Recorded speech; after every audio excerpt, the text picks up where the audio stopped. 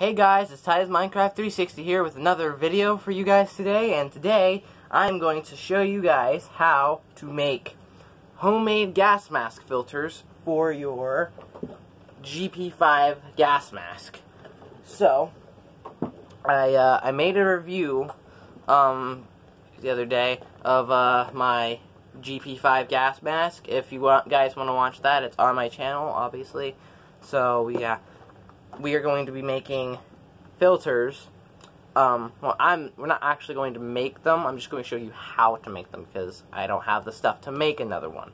But they're compatible filters that fit on the GP-5 gas mask. Now, before I get into actually showing you how I made them, I need to kind of put in a bit of a disclaimer, because unless you guys find out a better way to make them block more stuff, these are not something you want to depend on. Alright? These are more as if you want a semi-functional prop for your GP-5. So these are not something you want to like keep stored away in case of an emergency and depend your life on these things. These are not, most likely, I mean, I haven't tested them, obviously, but I haven't tested them to their full extent. I have tested them to the point where I know that they will block some things, but not everything. So don't just go rushing into a field of, let's say, some really poisonous gas and expect one of these homemade filters to save you. It might, but I don't know, so don't trust these filters with your life. So, first of all, these are made out of just regular, ordinary cans. This one's actually a can cut in half because this used to be a little bit taller, and I wanted to replicate the original GP-5 filter, which I have here. And I wanted to replicate that as much as I could, I should say. And so I had a little coffee can, whatever, and me and my mom cut it in half. And then we have the lid for it, which then we glued on. So, going to go over the materials that you'll need, and possibly the tools, and all that. So first we'll start with the cans. I'm not sure what cans these were from, but really, any can of your preference will work. These are just the ones I made. They can be, heck, they could be gallon jugs for all I care. But, I was just trying to go for, like, copying the actual Soviet filters with these. So, yeah. First, I guess we'll start with this one because this is the first one I made. So you just want to get a simple can, and this one's not sealed like this one is, so I can tear this one apart and show you what's actually inside here. And I do have some materials here to show you what to put in, and no, okay, I have them all. Sorry. But, so, we're going to pop the bottom off. It's a bit stuck on, because I kind of friction fitted it on. Hold on. There we go. Just a really good friction fit. But, so, I guess since I have it here, we'll start with the lid. This is, the lid from the can. And as you can see, I just drilled a bunch of holes in the can. It doesn't have to be perfect, as long as airflow can go through this. That's all that matters. You can see on this one, it's not perfect either. But, so that's the lid. Just a simple, just the lid of the can. Then here's the can. Now, first of all, the first thing you're going to see in here is this big paper towel wad. This is unnecessary. I just put it in mine because I wanted to. But functionally, as far as I know, this is unnecessary. But we're just going to go ahead and take it out. Now, the first thing you're going to see after that is this. This is a, like, dust mask, surgical mask style thing.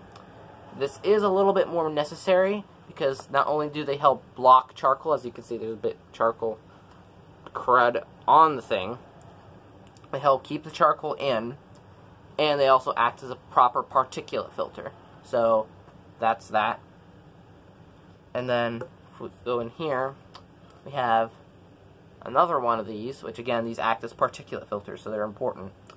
Now next is the more important part, which is the, charcoal. And I have this like little bean bag. Ooh, excuse me.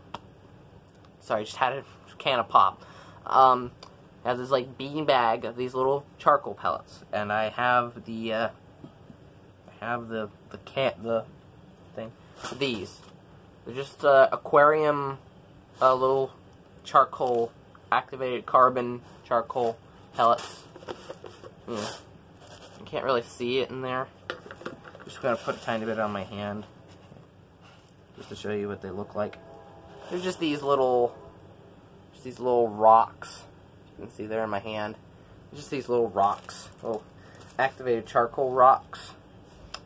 So, like I said, I can't make another filter because I just about used all of this on just these two filters alone. So, as you can see, this is contained in like a little bean bag thing. This is actually pantyhose.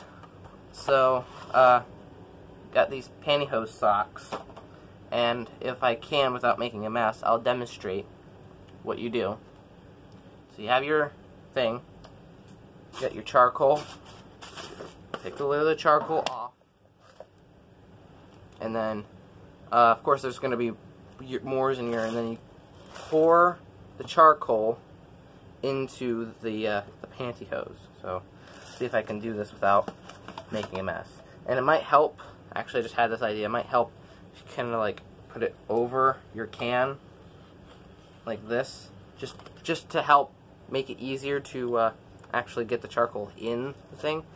So just kind of pour the charcoal into the pantyhose until you're at your desired amount, and then you got this little, there's not nearly as much as there needs to be for a proper filter inside here, but then you got this little thing here, and then you kind of pat it all about down to the bottom, and then you tie it off, which I'm not going to because I'm going to put this charcoal back in its bucket, but then you would tie this off, and then cut the excess off, and then you got your little beanbag thing, and that will block, in theory, block out any major chemicals such as chlorine and other substances like chlorine, nerve gas, maybe not nerve gas, chlorine and tear gas should be able to block some basic stuff. So that's in theory. Again, I haven't proved any of that because I don't have the stuff to prove it, but yeah, just knee-high women's pantyhose from the dollar store will work just fine. So then the end result is this little beanbag. And then in my filter also have another, come on, so you see that, another filter, dust mask filter in there. So then to put it all together, I'm not going to take that out because I actually have that exactly the way I want it. You're going to have your can, and then you have a hole drilled in the top. The thread I'll talk about later. And then you take your bean bag, your charcoal bean bag, you put it in the filter, you pat it down so it fills out the filter, fills out to the sides. And then this is how I built mine. You take another dust mask filter, stick that in there like that, and then in my situation, you have this, which acts as another particulate filter, and then this useless paper towel wad, which is more of a space filler than anything else. And then you just stuff this down in here like that, nice and packed. Oh, I got a ton of charcoal on my hands. And then once that's done, you could and then you put the lid back on the can, and then make sure it's not going to come out, and then you got yourself a a basic filter. Now, going a little bit more in depth about such things such as the thread and the paint that I used to paint it. So, we'll start with the paint. The paint I used is this stuff right here. This paint right here. I used, I wanted a proper, like, military olive drab color, but what I got was Italian olive color. Closest I could get from what was at Walmart. And of course, if you've never used spray paint before, all you do is just you shake the can and you mix the paint up, and then you pull the. I never liked this paint cap. There we go. And then you just push down on that and you spray. Obviously, I'm not going to do that right now. I'll come in my room, but then you just spray that all over the can as how you like. Just make sure not to put too much or you'll get this. It's called run. I made that mistake. And also, yeah. You paint that how you want it. And then I put a layer of clear coat on it. You probably don't need to do that, but I did that for mine. So, just so it's a little bit more protected, even though this one here is chipping up pretty easy, and I did the same process for this one as I did this one. Actually, I did this one first. And then, yeah, now let's go into the top section. So, you just drill a hole into this. Try to make it as big as you can, because it's better airflow. And then, for the thread, I'll be right back. I forgot the one thing that I needed to show you for the threads. I'll be right back. Alright, I'm back, and I got the thing that I used for the thread on the filter. And it is soap. This is a soap bottle from Bath and Body Works. My mom buys these. These are what we use in our bathrooms. Hand soap. We sit on the sink. If you take the cap off of this bottle, the threads that screw the cap on, if you have an empty bottle, like, don't throw it away. Keep the bottle. Take a hacksaw, which I don't have. This is in the basement, and you cut the top of the bottle off, and then you try to make it as even as you can. Sand it a little bit with a electric sander, and then you want to take. Make sure you glue this on before applying paint, because I learned that the hard way, where I glued this thread on to the paint, and it came off real easy. So make sure you, when gluing it, glue it straight to the metal, then paint it, and then put like some masking tape right on the top here, and then paint it afterwards. That works a lot better. So, we used, me and my mom, that's what I mean by we used E6000 glue, and it works real well. We use that to seal the bottom of this filter and the glue on the thread of this filter. And you can see the thread from these soap bottles are the perfect size and fit and seal perfectly on the GP-5. So I got really lucky when it comes to that. So thank the people who designed this soap bottle for that. So, yeah, make sure, like I said, make sure you put glue, whatever gluing you're gonna do, if you want, like, especially with the thread, make sure you glue the thread on first, then paint over it. You might get some paint coming off of the thread, like mine, but that's not a big deal, because whenever you put the thread on the mask, you're not seeing that part, you're only seeing this part of it. So that doesn't really matter. You can also put some Sharpie markings on yours, like I did mine. I just came up with a random model number. I came up with T-01, made 2019. And then this one is the T-02, made in 2019. So those are my model numbers for these. These are really based off of, this is based off of the coffee can style Soviet gas mask filter, or I think it's called the E-016. And then this one is based off of the GP-5 gas mask filter, which I know I talked all about this in my review of the GP-5, but these are not, that's the reason why I made these. These are not safe to breathe through, these original GP-5 filters. So these are kind of a cheap prop alternative. They somewhat work, and you can paint them whatever color. Heck, you can paint these pink for all I care. And then they screw on, and they seal, and they work with this GP-5. Now, you could probably put better internals than what I did to make them block more things, but just with what I have, and what I'm probably going to need to be blocking when I'm using as a prop, this will be just fine. This blocks, as far as I've tested, it's blocked smoke from a fire, which I probably need to test again, because I was a bit sick whenever I tested that. So, not sure. I tested it with some essential oils that had a really strong scent to it, and that was okay. It blocked that. And then I've tested them on, whenever I was spray painting these, I was wearing this filter before I painted it. I was painting this one here, the one that's on the mask. I was painting it, and I was wearing this filter, and I couldn't smell the spray paint while I was spray painting it, or clear coat spray paint either. So they block that as well.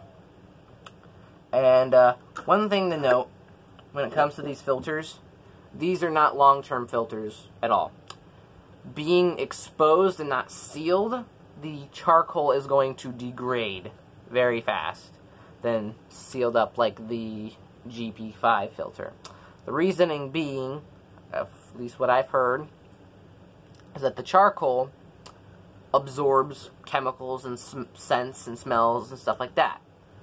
Sitting around in your house is just going to be constantly absorbing smells that, like, around the house, scents and chemicals or whatever might be in the air. It's going to be constantly absorbing that until it's just eventually just oversaturated and the charcoal won't block anything anymore. So effectively, these will only last you for so long, whereas a sealed filter will last you years. These might only last you a few months, maybe a year, I don't know.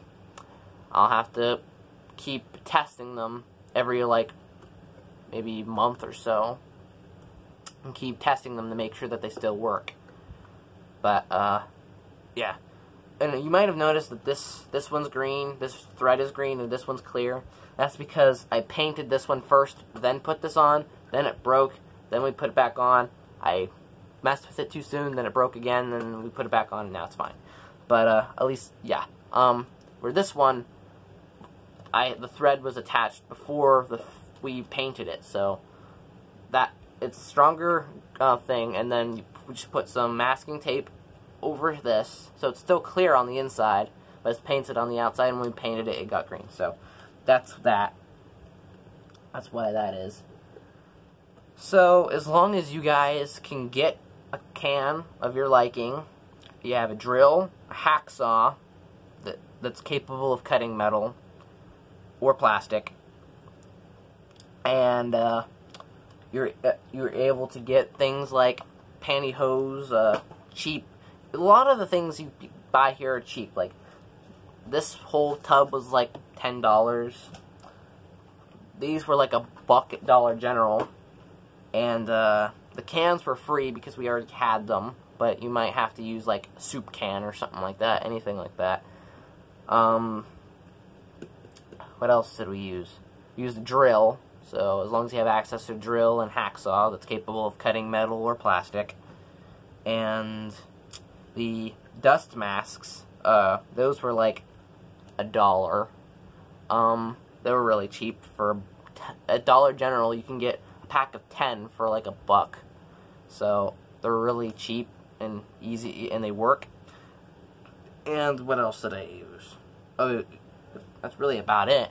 The paper towel, 1, unnecessary, and 2, it's just paper towel. About anybody has paper towel. So that's about it for my homemade gas mask filters. They're pretty easy to make, and they work. Like I said, do not risk your life on these things, and they will not block what they can block forever. So these are temporary, more of a prop than anything else. But that's all I have to say for my video, and I'll see you guys in the next one. Good luck making your filters. Bye!